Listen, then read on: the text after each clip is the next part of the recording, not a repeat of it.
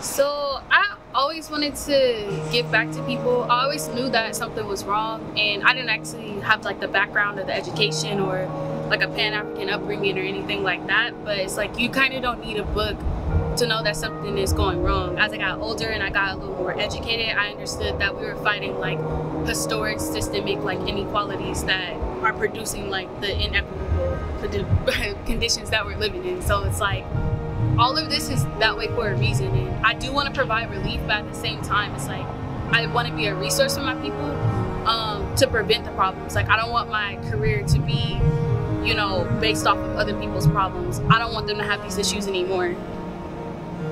I started my foundation walking door to door, asking people for canned food to donate so I could give it away to families in need. And like I sent out one tweet, and before I knew it, like a lot of people had a lot of food for me. So opposed to me walking door to door like I was doing, like I had the opportunity to have people bring me food. I went to go get food, and it just started from there. After that event, I had so many other events, and just the city kept tapping in with me. I feel like once people know you're doing something good, they all for it. So yeah, that's how it started. I provide educational resources, food, we do community cleanups, anything revolving around making sure that my people are straight, I do. So if that's showing up for something, or if that's donating toys, if that's donating school supplies, if that's telling somebody where they can get a certain amount of help, or helping somebody enroll in school, like we participate in that. I think that's all our people. Not just black people, but black and brown people. I'm sure there's white people here too, but let's be real about the population here. It's black and brown, and whether we're suited up or we're dressed down and homeless, we're gonna be a threat to people. I say to people who think it's dangerous to come down here and to connect with people, just do it and see what happens. I'm here all the time. I tap in with people all the time. I've never been touched. I've never been hurt. And in fact, I always leave with a story or with an experience and with a relationship with somebody that I was glad to have met. So it's like, I would say there's nothing dangerous about it here. And for you to experience that, you just have to come. But I know it's difficult to be going against stereotypes and honestly racism, because that's what it's about. Yeah, people are on drugs, but some people are just here because they couldn't afford $3,000 rent, and now their whole family is here. So it just depends on how you're looking at it, you know? And since the documentary is about black women and girls who are homeless, what are your thoughts on that? Even though you touched on it a little bit, but specifically black women and girls, and you being a black woman, young black woman, from a different perspective.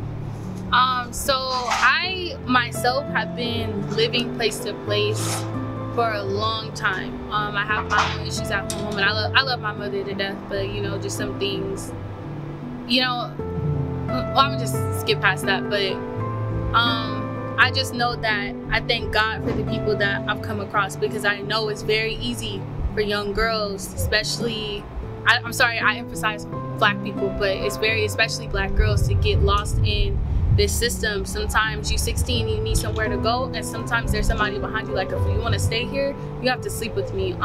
There's a lot that comes with young women being on the streets. It's like, if they don't sell their bodies, then they have to worry about being tainted, touched, or taken. Honestly, it's a different experience opposed to being a man. It's a different type of struggle, and it's very delicate. I think it's important to me, especially to touch black women, because I've come so far and I've accomplished so much, but I know where I could be. And if the right people didn't catch me, take me, and guide me, I would probably be maybe somewhere strung out on drugs, or selling myself, or dead, raped, abused, and dead. Because I feel like when it comes to women on these streets, there's a lot of abuse that's we don't speak about for whatever reason, and I think that's one of the multiple ways black women are abused. Some responsibility can be due to self, but I just think it starts with our systems. There are a lot of young girls, especially young girls who come from foster systems, who end up on Skid Row. I know at least 4 of them that I've met here.